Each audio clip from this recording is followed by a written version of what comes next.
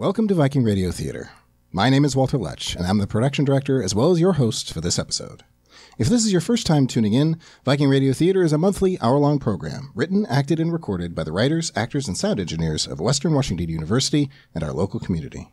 We revitalize the genre of radio theater, utilizing the format to tell modern stories with a style that engages the imagination. But this episode will feature something a little different. On March 4th, we hosted the second 1940s Mystery Dinner Night at the Leopold Crystal Ballroom. The whole night of casino gaming, dancing, dinner, and mystery was set completely in the 1940s. During dinner, Viking Radio Theater took to the stage to perform a live version of our show with original pieces written in the style of period audio drama. It's those stories we'll air for you this episode. So if you weren't able to make it to the 1940s Mystery Dinner Night, here's your chance to enjoy at least a portion of it. Without further ado, enjoy this broadcast from the fictional 40s radio station VRTE Belingham.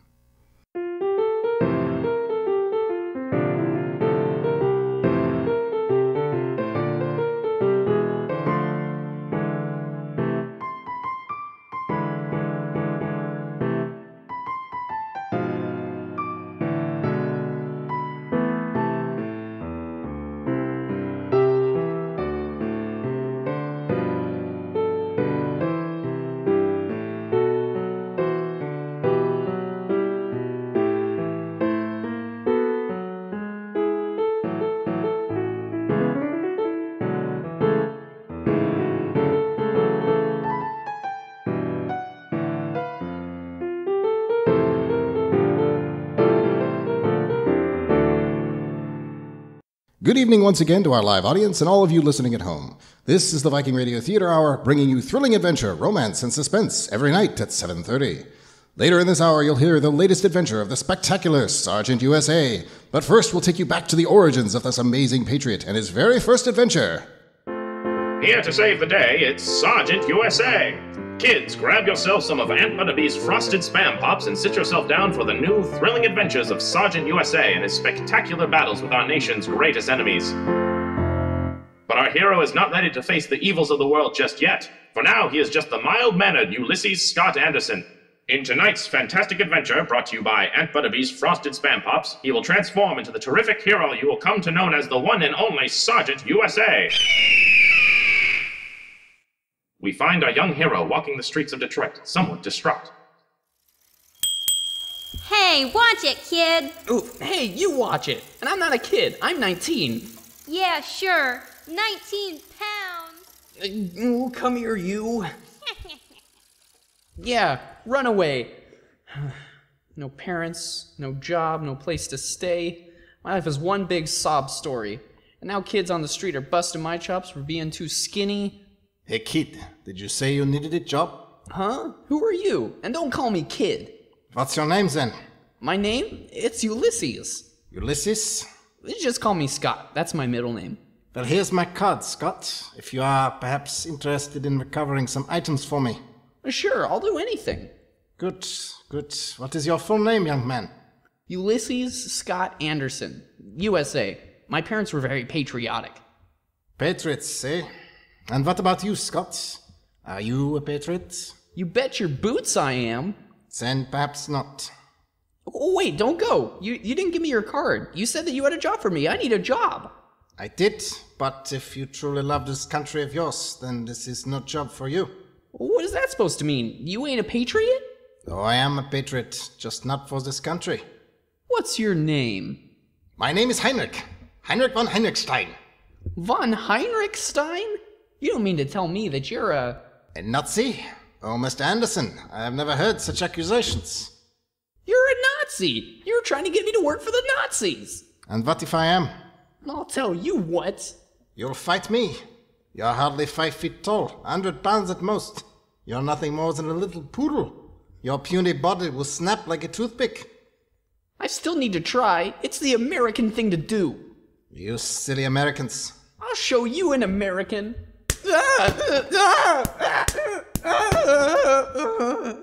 Good day, Mr. Anderson.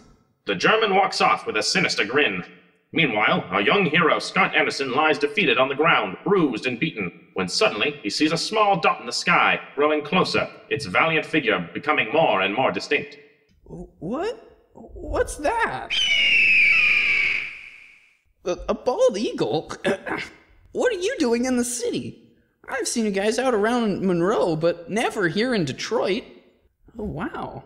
I've never seen one so close before. I could almost touch you. Gee, you're so bright and glowy.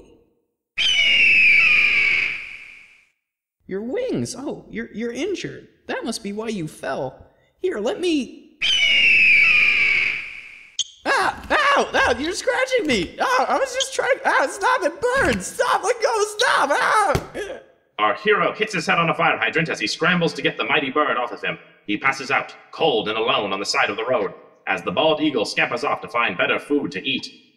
Sometime later, perhaps a few minutes, perhaps a few hours, he awakes and finds, to his surprise, his head seated in the lap of a gorgeous young woman who dabs gently at the blood on his face with a handkerchief. What? Who are you? My name's Evelyn. I pulled you across the street and under this awning so we could get you dried up. It started to rain. Oh, you poor thing. You were just lying there, wet and cold, your face and hands covered in blood. I thought you might be dead. But when I saw you breathing, I thought I'd get you to someplace a little safer. Couldn't get you far, though. You were too heavy. Too heavy? I'd never heard that one before. I knew 5th graders that weighed more than me. Even a tiny dame like you could lift me right over her head. I don't know any woman who can lift 200 pounds. 200 pounds? Yeah, you're what, 6 feet tall? I'm not. Egad! What is it? I'm huge. Well, you don't have to tell me that. I dragged you a good 15 yards. No, you don't understand. I'm a wimp. I'm just a little punk. I'm just little Scott Anderson. This isn't my body. Well, your voice is coming out of your mouth, so I'd say that it's you, Scott. But I've never been able to lift more than 50 pounds in my life. Feel my arm. Sir, I don't think... Pinch me. Anything. Oh, all right. Ha ha! That barely hurt. This is incredible. This morning I would have bruised. The bald eagle. It was glowing. Maybe when it scratched me, it had some sort of effect on me. Huh! A radioactive bald eagle. Oh man, that Nazi's gonna get what's coming to him now. Glowing bald eagles? Nazis? Gee, mister, you're nuts. No. You see, that's how I ended up unconscious. I was talking to a guy in the street and I found out he was a Nazi, so I tried to fight him. He kicked my rear in a hot second. I knew he would, too. Then, after a little while, this injured bald eagle fell from the sky. Its wing was hurt. It must have been lost or confused. So I tried to help it and it started clawing at me, and then I just passed out. And this bald eagle that supposedly attacked you, it was glowing? Yep. Maybe it got too close to the power plant over in Newport. And you fought a Nazi in the street even though you knew you would lose? He's the enemy. We all have to do our part, right? I just wish I could do more. Maybe now I can. Now, a bald eagle in Detroit, I might buy that. But a Nazi agent? Here? How? Heck if I know, but it sounds like he's got an operation going. Something real big. I've got to go stop them. Well, you can't do that. And why not? You're still injured. Your face is covered in blood. It is? Sorry to ask, but can I borrow that handkerchief? I can do you one better. I've got a first aid kit right here. What, you carry around a first aid kit with you? I'm in nursing school right now. Never can be too safe these days. Now, hold on, this might sting a bit. That's funny. What is it? That's so strange. I've cleaned off the blood, but you don't have any cuts on your face, not even a bruise. Don't you see what this means? I've healed! Well, that's impossible. If you were really just attacked a short while ago, like you say. I was! What's your name again? Evelyn? Evelyn, a miracle has just happened, and I'm going to use it. I'm going to fight back. Fight back? What, against this apparent Nazi that nearly beat you to death? Yes, and any other Nazis in Detroit. Hold on, Scott. You'll get yourself killed doing something like that. But don't you see, Evelyn? I'm invincible! Invincible? You've gone cockeyed. Well, if I can't stop you, I'm coming with you. What? You can't do that. And why not? You're a lady. Ladies shouldn't be getting in fights. If I can drag an enormous man like you to safety, I can fight. You'd be putting yourself in danger. And so would you. Yeah, but I can handle it. Well, how do you know that? You just said not a moment ago that you've never lifted more than 50 pounds. How do you know that Nazi won't just kill you? If you can even find him, that is. I'll find that Heinrich von Heinrichstein and get him locked up if it's the last thing that I do. You can bet on it. Heinrich von Heinrichstein? Are you sure you didn't just hallucinate all this? I'm certain of it. Thank you for your help, Evelyn. I'll be sure to return your handkerchief. You can keep it. And besides, why are you acting like you're about to say goodbye? I'm coming with you. But Evelyn... But nothing. Fine. But stay behind me, all right? I don't want you getting hurt or anything, okay? If you insist. Do you even know where you're going? Just crossing the street back to where you found me. Maybe there'll be some clue there. See anything? No? Wait. I think I found something. What is it? It's Heinrich's business card. He must have dropped it when we were fighting. Gee, it says right here, Heinrich von Heinrichstein. My goodness, you were telling the truth. I told you so.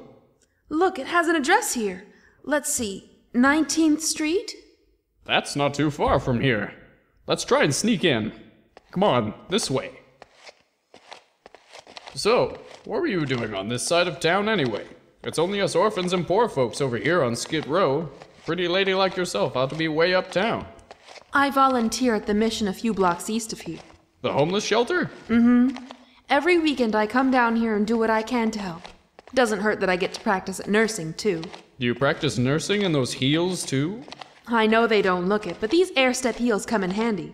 I got them at Saks Fifth Avenue for only $7, and they're plenty worth their money, especially when nosier classmates think they can get their feet a little too close to me. You're still in school then, huh? Oh, I just started. Though I can't wait to be done with it. Oh, not that I don't like it. I love it. I just can't wait to get out there and really help. Oh, sure, I buy war bonds, do whatever I can to help the boys overseas, but it just doesn't feel like I'm doing enough. I know what you mean. Do you? Oh, sure. I can't enlist because of my poor health. Or I guess I couldn't before. I might be able to now. I'm still not sure if I buy this whole story. You suddenly doubling in size and strength? It's just not possible. Here, take a look at this. Oh, that's a cute picture. Is that your family? Well, those are my parents, but that skinny kid right there, that's me. Oh, you were so small back then. Back then, this photograph was taken about 5 months ago. 5 months ago? Yep.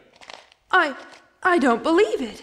But it looks just like you. Well, not just like you. Do you believe me now? I'm a heck of a lot closer to believing you now. Can I see that again? Hold on. I think we're almost there. Look.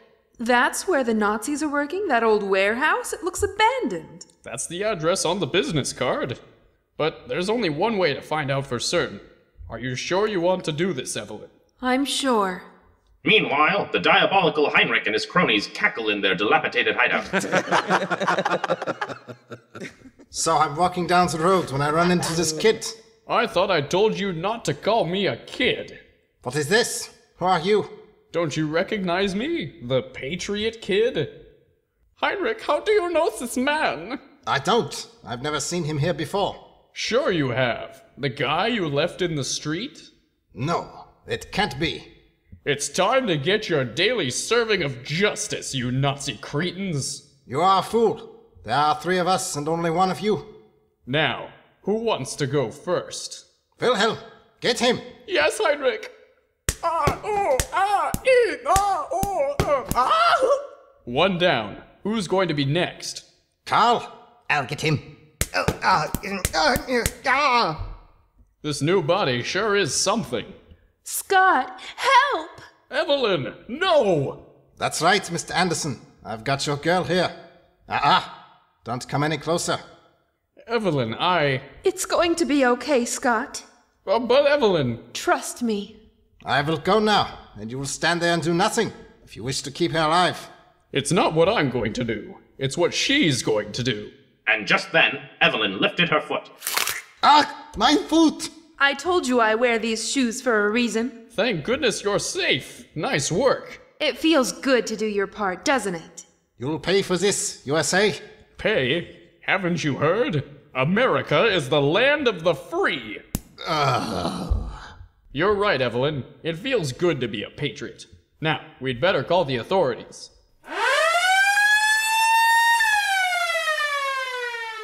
You were right to call us, kid. There's enough evidence in this warehouse to put these boys away for a long time. It looks like you handled it pretty well by yourselves, though. We were just trying to do our part, sir. Well, you certainly did it. It's not over yet, though. Our detectives have been looking through these research papers, and it's pretty evident that this is just one small fraction of the Nazi activity that's going down in our own fair city. How dreadful! It'll be all right, miss. We're trained for it. And you? Me? Yeah, you. Do you have training in this kind of thing?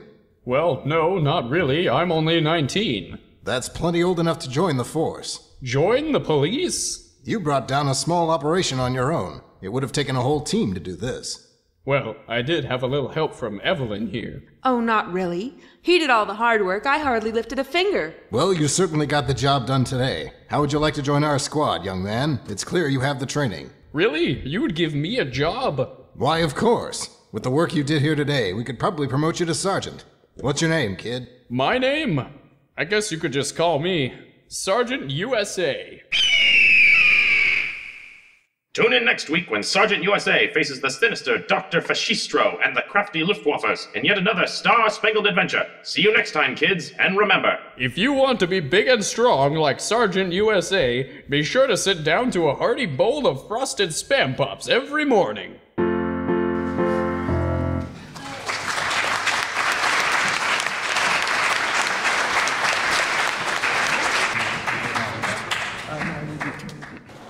As the Viking Radio Theater Hour continues, travel behind enemy lines with Secret Agent Mo Berg in Escape to Calais.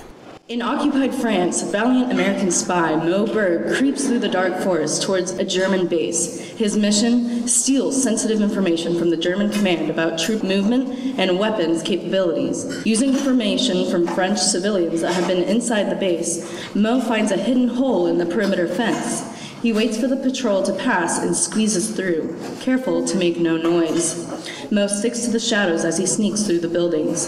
When he reaches the officer's quarters, he picks the lock and grabs as many papers as he can. Just as he is about to leave, a soldier enters. Hold it! Stop! Uh-oh, guess that's my cue to leave. Mo jumps out the window as the soldier takes aim. He throws a grenade behind him and runs. Mo dashes through the camp as the alarms start to blare. In the confusion and smoke from the explosion, he manages to make it to the forest without getting caught. Man, that was a close one. Good thing those Nazis like a light show. Now, let's see what we've got here. Telegrams, blueprints, maps. I wish my German were better. I can barely read any of this. At least Command will be happy. Time for a little disappearing act. Mo weaves through the trees, avoiding his German pursuers. At daybreak, he enters the town of Lille, hoping to either get a ride or hide from the Nazi menace behind him. Those Germans sure are persistent. Now then, I should be able to, To Mo's surprise, he is grabbed and thrown into an alley. Qu'est-ce qui se passe? What do you think you are doing? Are you trying to get yourself killed? What are you talking about? There are German soldiers everywhere. They are setting up checkpoints all over the town. Thanks for the warning, I guess. Who are you? I am the woman who is saving your life. You are Mo Berg, yes? How did you know? Oh, please, your hair, your clothes, your walk. You are obviously American. Besides, my sources said you were in this area. Your sources? And after what you did last night, all of Normandy knows you are here. Gosh, I didn't realize I was this popular. Shut up. You need to get to the coast, yes? No need to yell. I'm meeting my ride in Calais in 2 days. I've got to be there on time. I need to give Command the intel I stole. What was your plan? If I couldn't find a ride, I figured I'd just walk. 110 kilometers. That's not so far for a guy like me. I used to play baseball. I'm in great shape. Idiot American. I will help you get to Calais. What? Why would I need help from you? Trust me, Mo Berg. I can get you past the checkpoints and into Calais without being seen. Without my help, you will not leave France alive. Well, I wouldn't mind having a ride. Follow me. Please, ladies first. Mo is taken through the side streets of Lille. Any civilians they pass nod at the woman or look at the ground. What is with this town? Everyone looks so depressed. Lille has been occupied for 2 years. The Germans bombed part of the town when the town tried to fight back. People have become very good at staying quiet and following orders. The mysterious woman leads Mo to a tavern with a horse-drawn cart out front. The woman slips the driver some money and lifts the canvas covering the barrels of alcohol. Is that what I think it is? Oui, Marie Antoinette barrel brand-aged whiskey. The whiskey is so smooth it's crazy. In the States, you can only find it at select Riverdales, purveyors of fine whiskey. Boy, I'd love to get me a glass right now. Yes, that sounds refreshing, but for now we must hide in here. Oui? Oui, I am not letting you out of my sight until you are out of my country. You have caused enough trouble already. Now get in. Fine. But why do we need to hide in this cart? The odor of the whiskey will cover your scent if the Germans have dogs. 2 of these barrels are empty, we will hide in them. Wait, my scent? Don't you mean our scent? Of course, you call it a slip of the tongue, no? Safely hidden in the barrels, the cart takes the two through the German checkpoint at the edge of town. After a few cramped hours, Mo and the woman leave their hiding spots to sit on the back of the cart. The driver said he would take us as far as Dunkirk. We can find another ride in the morning. Great. I'll have to smell like whiskey the rest of the way then. Would you like to smell like whiskey or be dead? Are those my only 2 options? I know a safe place to spend the night in Dunkirk. Good. Maybe I can take a shower there. It is an old barn. There is no water. Great. It will be safe. That is what matters. I guess. Hey, you never told me your name. You do not need it. You know mine. It's only fair that I know yours. My name is Violette. Violet? Pretty name. Violette. Violette. Whatever. They spend the rest of the ride in silence and reach their destination as night falls. The barn, as promised, is abandoned. The inside is littered with broken furniture and rusting farm equipment. Are you sure this place is safe? Of course it is. The Germans do not know about it. At least they shouldn't. I'm not talking about Germans. I don't want to die because a barn collapses on me while I'm sleeping. It will not collapse. This is not the first time I have slept here. Are there beds then? There is hay. Great! I'll be itchy and smell like whiskey in the morning. Violette and Mo settle in for the night. They share what little food they have cold because they cannot light a fire for fear of being seen. After their frugal meal, Violette takes out a needle and thread and repairs a small tear in her dress. Mo checks on his stolen papers, then, bored, explores every inch of the barn until he's tripping over his feet in the darkness. He flops down next to Violette, who has finished her sewing and is staring at the ceiling. So, are you from around here? I was born in Paris. I studied there for a bit. Did you like it? It was nice. Well, you're great for conversation. You want to talk. I will not stop you. Fine, I will. I've traveled a lot, for baseball.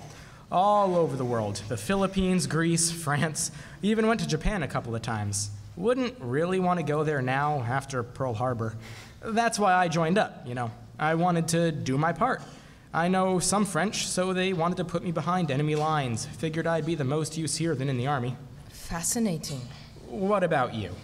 What about me? How did a gal like you end up sneaking around occupied France? Are you with the resistance or something? I do not wish to talk about it. Well, that makes it sound like you are. You know nothing about me. Well, enlighten me. No. Everybody's got a reason. I told you mine. No. Come on.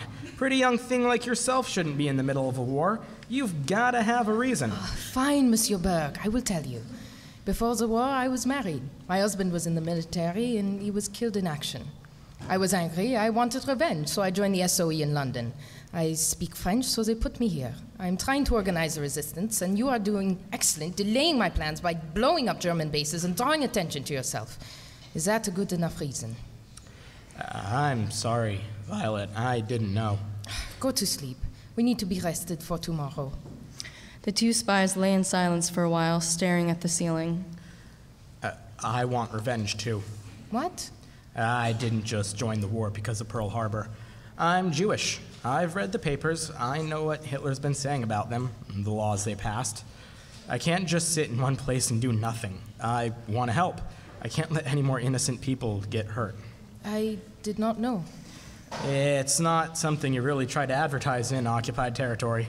I thought you just cared about your job. And I thought you were just a pretty face. We are quite the pair, no?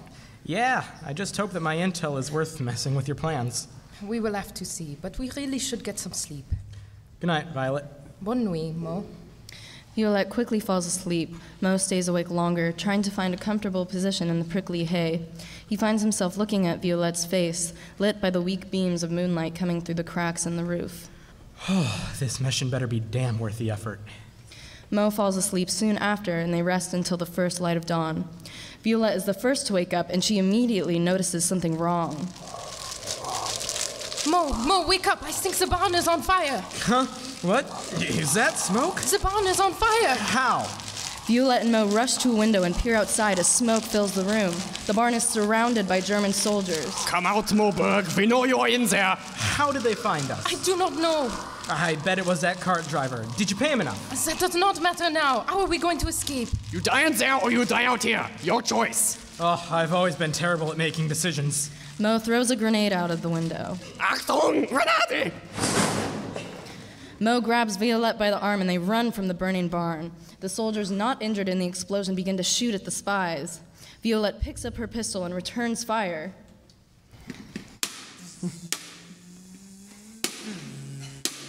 They reach one of the German cars and Mo gets behind the wheel. Violette gets in the passenger seat and they drive away. Schlafseat!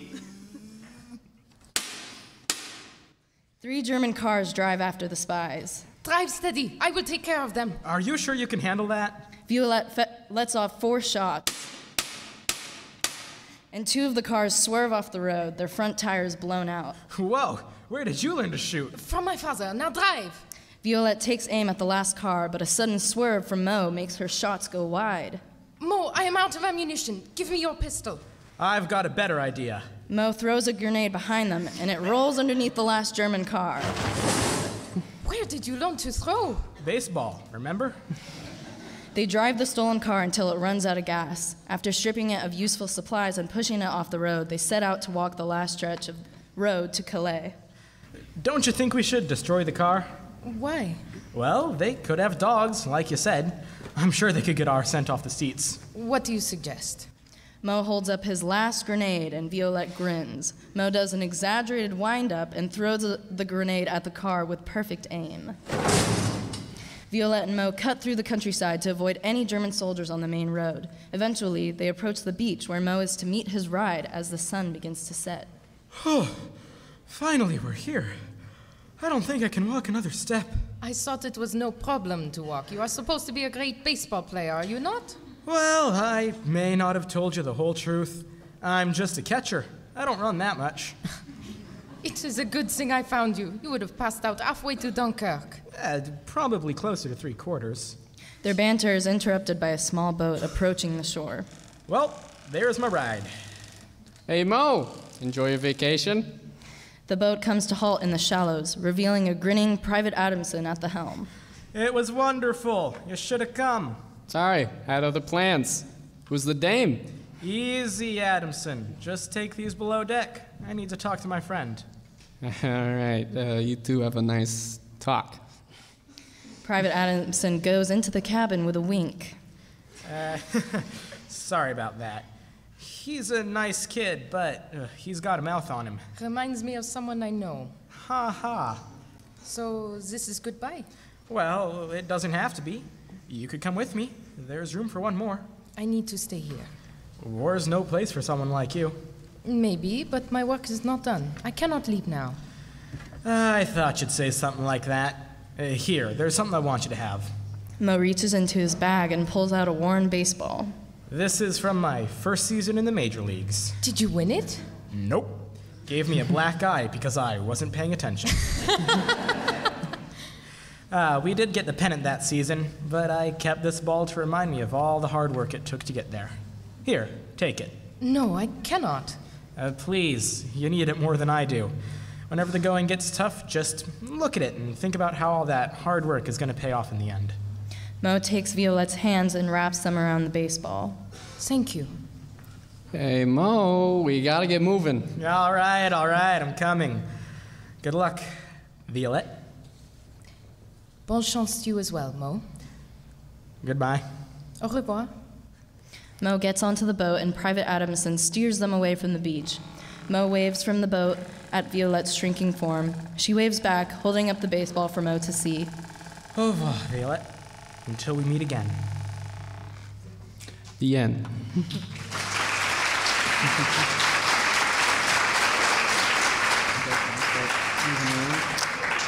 All right. Good evening. Now for a quick update on the affairs of the war and other news, both abroad and at home. As many of you know, just a little over a month ago, the Soviet government announced the final defeat of the German Sixth Army at the port of Stalingrad in Russia. After 5 months of heavy fighting for control of the city, over 90,000 German soldiers have been taken into custody as prisoners of war. This defeat has marked a turning point in the German campaign for Northern Europe. Due to shortages on copper, the United States Treasury Department struck its first batch of steel pennies on February 23rd of this year. However, much controversy is being made of various flaws with these replacements, particularly their tendency to rust with the slightest exposure to moisture, whether rain or human sweat. The Treasury has yet to issue a statement on how these concerns will be addressed. In local news, a break in the Peterson's pharmacy was reported earlier this morning. One large shipment of thallium was stolen in a suspected mob raid. Persons with information relating to this crime should report to the Captain Cordana at the 16th Precinct. Taking place in the next few hours, the 15th Academy Awards in Los Angeles will recognize the prestigious films of 1942. With no less than 12 award nominations, Mrs. Miniver is expected to win Outstanding Motion Picture this year.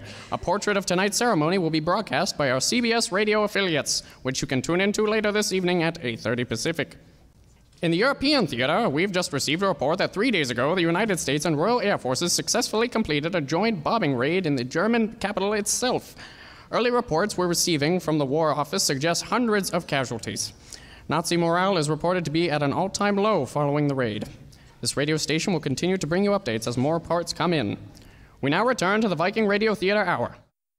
This week on Out of This World Adventures, we once again join our dashing hero, Nick Nelson, an agent of the Terran Confederation. The Confederation is humanity's interstellar civilization and is at war with the Terror, an evil alliance of the most thuggish and violent races in the universe who seek to enslave and subjugate the cosmos. Nick Nelson arrives on the distant planet of Saffron, where the reclusive human scientist Dr. Jane Richardson lives out among the alien Saffronians. Upon arrival, our hero goes to the doctor's secluded mansion.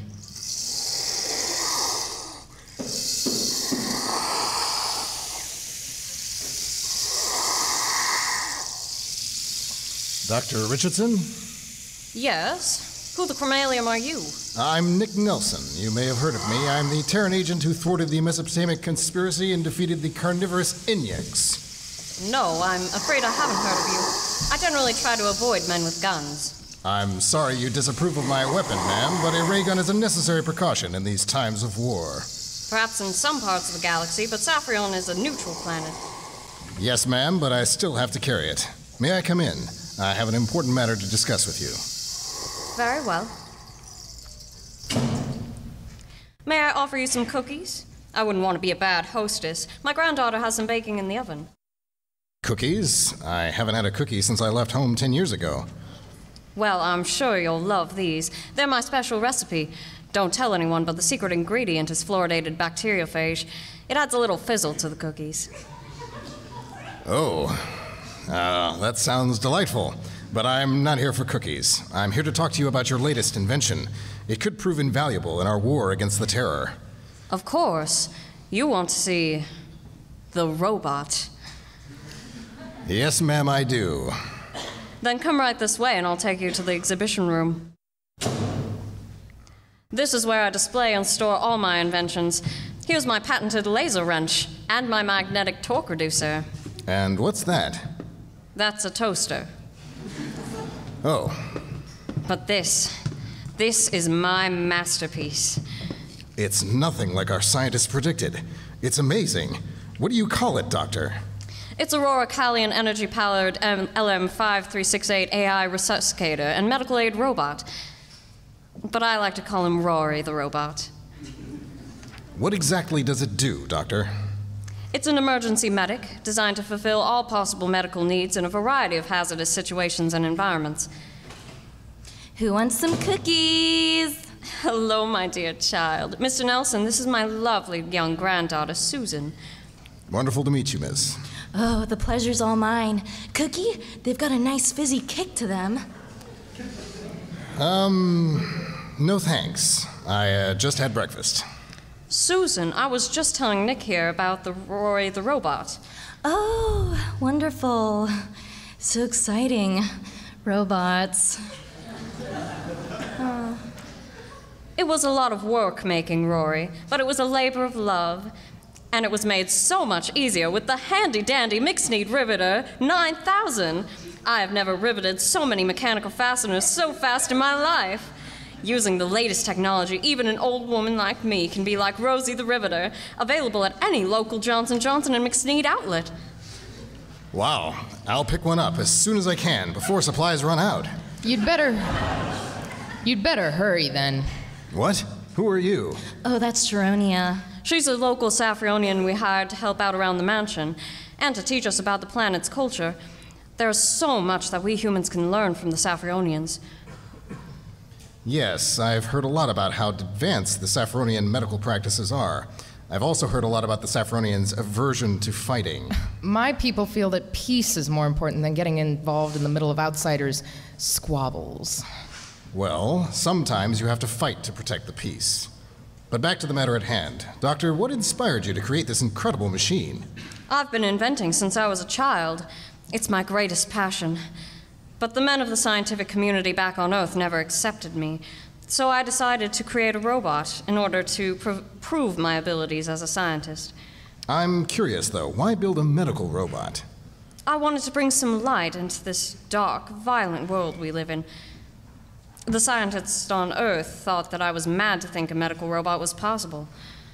Well, if your robot works as you claim, it could be invaluable to the Confederation's soldiers. What else can the robot do? Can it talk?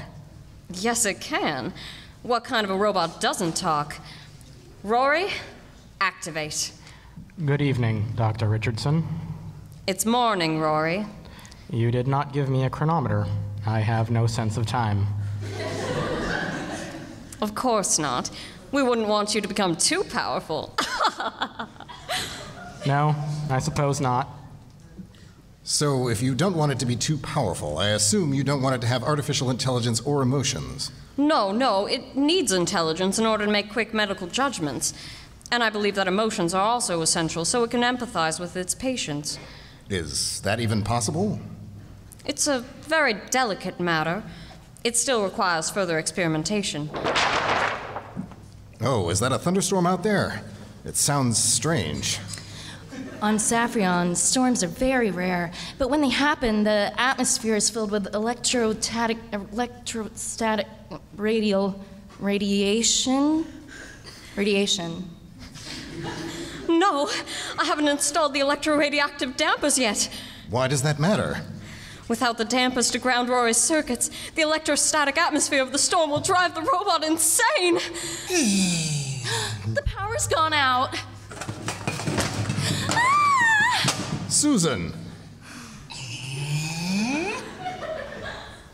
The power's back on, but the robot's gone. So is my granddaughter. Lovely. Where could they be? I don't know. Maybe he went down the path of destruction. You know, the trail of knockdown equipment and the smashed down door. Just a guess. That leads to the laboratory. Then there's no time to lose. To the laboratory. Are you sure? It seems awfully risky just going directly after the robot like this. We have to. Susan's life could be at stake. But if you're afraid, you don't have to come. I'm not afraid. Good. Dr. Richardson, where's the laboratory? Just 2 doors down the hall.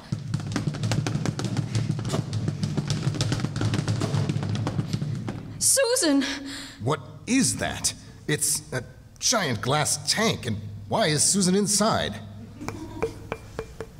Why doesn't she respond? It's as if she's frozen. I hate to state the obvious, but the robot isn't here. The depraved beast! How could he? I don't understand, Dr. Richardson. What has the robot done to Susan? Rory must have found my notes on time. I had the schematics ready for a time machine, but with this high level of intelligence, Rory has been able to slow down the time particles. My research was never meant to be used like this. What did he do? This device is a small-scale temporal stasis generator. Everything within that tank is frozen in time, including Susan. Wait, you said small scale. Does that mean that there's also a large-scale version? I never built one, but if Rory is able to figure out how to turn a small-scale generator into a large-scale generator... What, Doctor? What could he do with a large-scale device? It would essentially be a kind of time bomb. If detonated, it would cause the time particles to reach absolute zero, creating a stasis field that would expand to encompass the entire planet. All of Saffron? Frozen in time? Yes. We have to stop him. You're right, but how do we find him? Rory has a tracking device built into him. Here's the tracking monitor. It appears that he's just outside the mansion. Good, then let's go. But first, we have to get Susan out. How? This glass looks impervious. Just press that large red button. Oh. Susan! Grandmother? Come here, my sweet child. Are you all right? I think so. This is nice, but time is literally of the essence. You're right, Sharonia. Come on, everyone.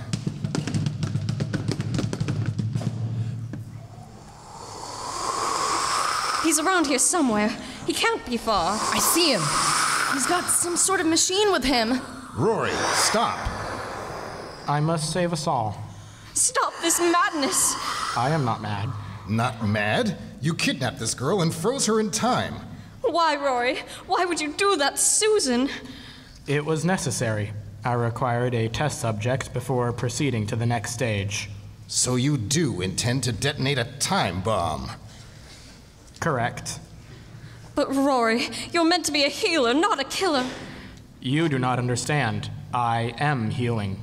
Biological life forms are born dying. I will prevent death by stopping time on this planet. No, I will not allow everything I hold dear to be destroyed by some tin can robot. Sharonia, don't! Pathetic organic being. Sharonia! Get your hands off me, you beast! Rory's going to kill her! I'll stop him with my ray gun. It has no effect on him. Aim for the control array on the back of his head. What? It's his one weak spot. Is he dead? Yes. His function circuits have been completely destroyed. The robot is dead. My head. Nick, you saved my life. I don't know how I could ever repay you. Don't worry about it. I'm just doing my job. My masterpiece is gone. It was a failure. Don't say that, Grandmother. Yes. Even if this robot was flawed, that doesn't mean you can't build a better one. And this time you can do it with the support of the Terran Confederation. Do you really think so? Yes. With so many of our men at the front, the Confederation could use women like you as part of the war effort. I would like to see my inventions put to good use. Good. Then I'll arrange for your transport back to the Confederation. Now wait a second, young man. I haven't agreed to go with you yet. But Grandmother, I can hardly remember Earth. It's been so long since we were there. Wouldn't it be marvelous to see it again? Perhaps, my dear. And I would like to be able to help our people's cause, but it's a very large decision. Will you at least consider it, Dr. Richardson? I'll think about it. And you, Sharonia? Our home planet has technology and comforts you wouldn't believe. Flying cars, pocket phones, floating cities. A brave young woman like you could do well in the Confederation. Thank you, but I'm afraid I have to say no. Still skeptical about our war? No, I think I understand now what you mean about needing to fight for peace, but I must remain with my own people. If that's what you want. It is. You're right. Some things are worth fighting and sacrificing for. Earth isn't perfect, but it's worth protecting. Then you'll come back and help our war effort? Yes, we will. Wonderful. The two of you will be greatly missed. We'll miss you too. And we'll miss Saffron. Indeed. But we have to help our own kind. They need us. Especially now, in the midst of war. Come on, Grandmother. Let's go start packing. I hope that the two of you will still stay in touch with me. I'll write to you every day, Sharonia, but I doubt we'll have anything terribly exciting to tell you. I suspect that your adventures are far from over. I have a feeling you're right, Sharonia. And so concludes this week's exciting episode of Out of This World Adventures, brought to you by Johnson, Johnson, and McSneed. Join us next week as Nick Nelson defends Earth from the Martian peril.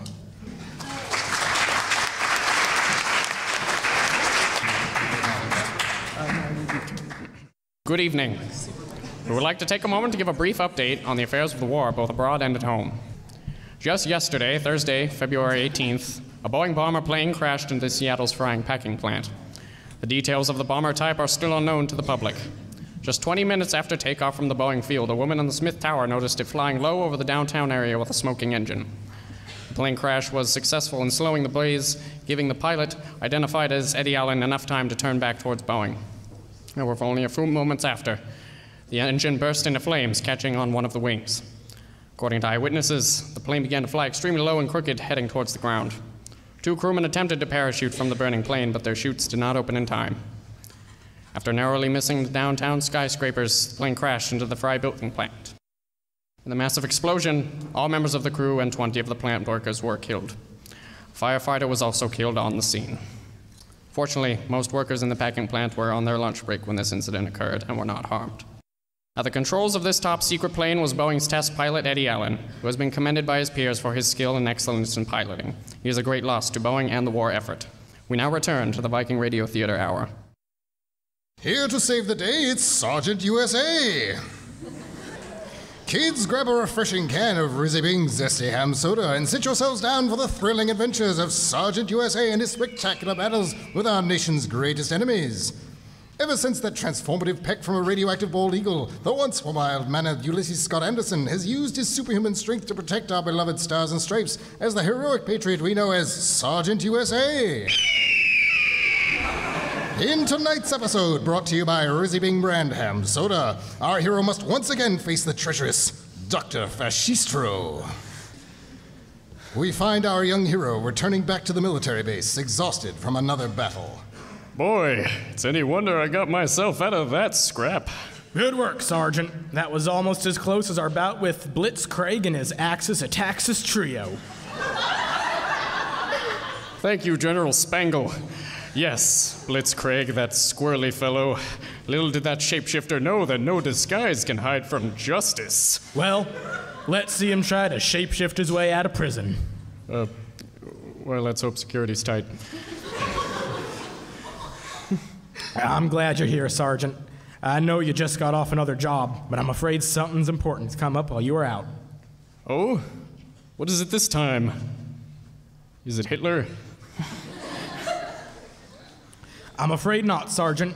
This time it's Dr. Fascistro. My arch nemesis. It would seem that his cronies, the Luftwaffers, have, well, they've taken Evelyn, Sergeant. No, not Evelyn. Evelyn, my nurse friend and periodic sidekick that healed me and brought me to defeat Heinrich von Heinrichstein and bring my valiant career as Sergeant U.S.A. to light? No, not Evelyn, whom my feelings for are ambiguous and possibly romantic, but most likely just friendly. No, not her. I'm afraid so, Sergeant. The Luftwaffers allegedly flew into her apartment in the middle of the day and took her away. With those high-tech jetpacks. Yes. They left a message behind. Here. Let me take a look here. U.S.A., we've taken your lady friend. If you want her back, you had better make your way to Bismarck, quickly. You will recognize our base when you see it. And you better come alone. Lieben, Dr. Fascistro. That scoundrel! She's all the way in Bismarck. That's right. Bismarck, North Dakota. Oh, are you sure it's not Germany? Nah. They left a return address on the envelope. See? Oh. Well, I suppose it makes sense. No one ever knows what goes on in North Dakota. What do you propose we do? There's only one thing to do. I'm going to Bismarck. Would you like some men to go with you? At least to send them in once you've got Evelyn. No, General. We can't have American soldiers fighting my battles. We need them out there defending our country. Are you sure, Sergeant? Yes. And besides, if Dr. Fascistro wants me to come alone, I'm not risking anything else. Not with Evelyn there. He's my arch nemesis. This is my battle. But it's clearly some kind of trap. General, don't you think I can handle whatever it is they have prepared? I'm sure you can, Sergeant. You're the best there is. I only hope Evelyn is all right. Our hero quickly gets in his fighter plane, Little Patriot, and heads straight for the lavish land of Bismarck, North Dakota. Ah, beautiful Bismarck. Wonder where that base is. Fascistro said I'd be able to recognize it pretty easy. Ah, that must be it. As U.S.A. flies over the city, he spots an enormous industrial-sized Waffle House near the city outskirts called the Luftwaffe Hut. Not very subtle, those Nazis. Suppose I'll just land in the parking lot here. Our hero lands Little Patriot and looks at the enormous building in front of him. A giant, menacing waffle logo frowns down at him. He heroically walks in. Inside is a tiny diner. This can't be the whole building. Something strange is afoot. Oh, hello. What may we help you with today? Just a cup of Joe will do fine, miss. I'm waiting for someone. Okay, here you are. That was awfully fast. Oh, we always have our Joe cups ready. Say, your restaurant seems kind of people-less. Slow day? It is an average business day. Will you be drinking your Joe now? Drink it when I'm ready. It seems a bit hot. Drink! Ah! The waitress smacks the coffee into our hero's face. Suddenly getting sleepy. What did you put in this Joe? Never you mind, Mr. U.S.A. You dastardly woman. Evelyn. Joe. Our hero wakes up in a large and dark room, tied to a chair. A single light hangs over him. Yeah. Untie me, Fascistro, wherever you are. Where is Evelyn? Do not worry about that yet, U.S.A. Dr. Fascistro waltzes out of the dark. His evil goggles shine in the lamplight. What's the meaning of all this, Fascistro? If you are so curious, U.S.A., I will tell you the meaning of all this.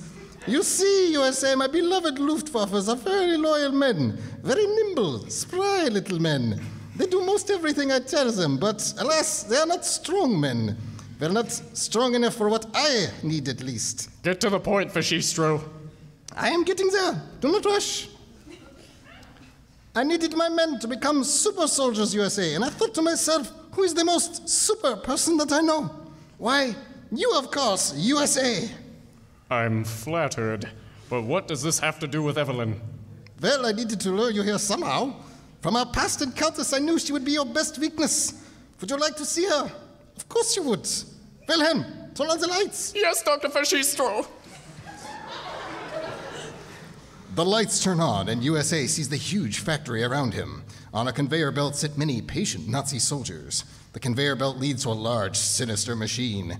In a room at the other end of the factory, our hero spots Evelyn through a window. She is tied to a chair, calm and composed, surrounded by guards. Let her go, you Nazi cretin. Oh, my boy, of course I will let her go. But first, I need something from you. A lesson from my fists? Oh, no, Mr. U.S.A. You're very cute. No, I need your blood. Your supercharged blood from where all your super strength is drawn. I want it for my Luftwaffes. You can't have it. Oh, well, that is too bad. Because if I cannot have it, we might just have to get rid of you, dear Evelyn. Won't we? One of the guards surrounding Evelyn cracks his knuckles. What do you plan to do to me? Oh, I only need to prick you with this needle here, so I may draw some blood from my machine. Afterwards, who knows? Our hero attempts to break free once more, but it is no good. Well, I suppose there's nothing I can do. Excellent. Now let me just draw a sample here. There we are. You have very light purplish blood, U.S.A. Very interesting. Now to try this on a test subject. Wilhelm, get in here. Yes, Dr. Fascistro. Oh! We are going to find out how U.S.A.'s blood works, Wilhelm. If my science is correct, soon your body shall adopt all the super strength that has adorned our friend here. Oh, I am honored, sir. Soon I will cease to be a mere noodle of a man. Yes, ideally. I am beginning to feel something. Sort of a burning sensation all over. Yes, your muscles, you are getting stronger. Oh. What is this? Your nose, it is getting rather aquiline. I think I am balding. What's going on here? Fascism is starting to feel wrong. No, it can't be. The purple blood must have been a mixture of... Red, white, and blue. What is happening? I feel free. Impossible! Now with the blood of American patriotism flowing through his veins, his Nazism vanquished, Wilhelm picks up Fascistra and throws him across the room. Watch out, Evelyn! Oof! Wilhelm has thrown Fascistra through the window and knocked out the guards surrounding Evelyn. He begins to untie our hero. Well, Wilhelm, I guess you're one with the team now, eh? It is miraculous. Suddenly everything seems clear. I see the evils of fascism now. Good to have you on the side of justice, friend. As Wilhelm finishes untying U.S.A., a swarm of Nazis head their way from the conveyor belt. Uh-oh. Do not worry about them, Sergeant. Go help Evelyn. I will hold them off. Our hero rushes into the room with Evelyn and the passed-out Nazis. Well, it's nice to see you, Scott. Are you all right, Evelyn? Here, I'll untie you. Oh, yes, I'm all right. These Luftwaffe guys have been trying to get all kinds of information out of me, but I've just been telling them that I couldn't understand German. It really got their jumpsuits in a knot.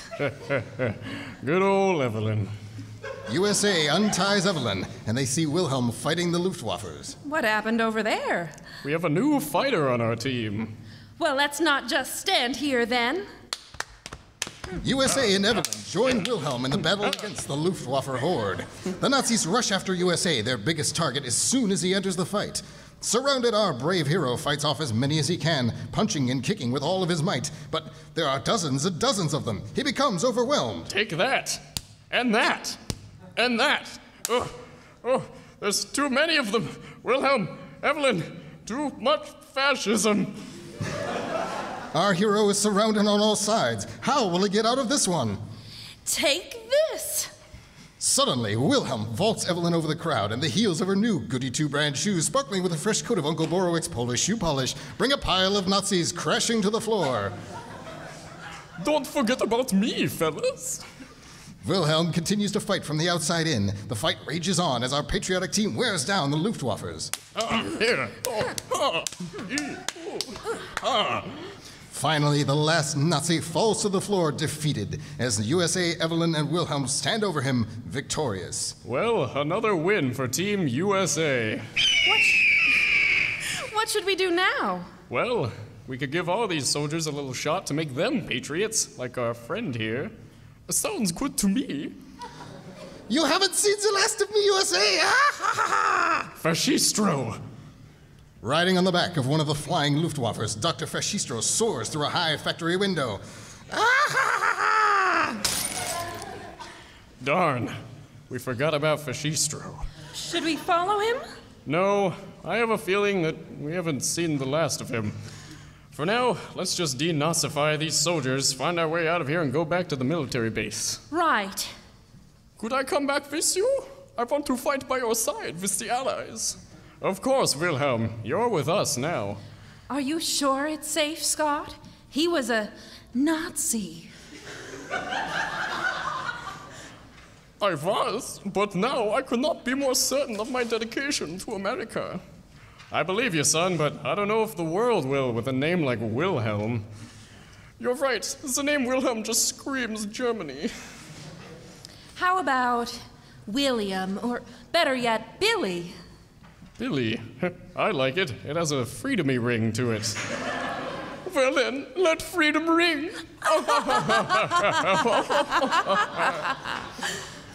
Tune in next week when Sergeant USA fights the bizarro Churchill in yet another star-spangled adventure. See you next time, kids, and remember... Nothing fuels you better than a hot can of Rizzy Bing Zesty Ham Soda.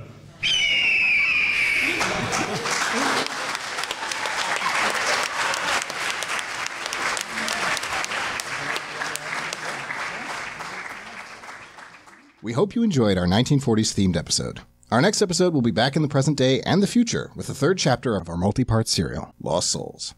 Remember, if you're interested in being part of our show, email us at vikingradiotheater@gmail.com. Our chief sound engineer is Blair Lorenzo, and Viking Radio Theater's theme music is written and composed by Kat Miller. From the cast and crew of Viking Radio Theater, thanks for listening.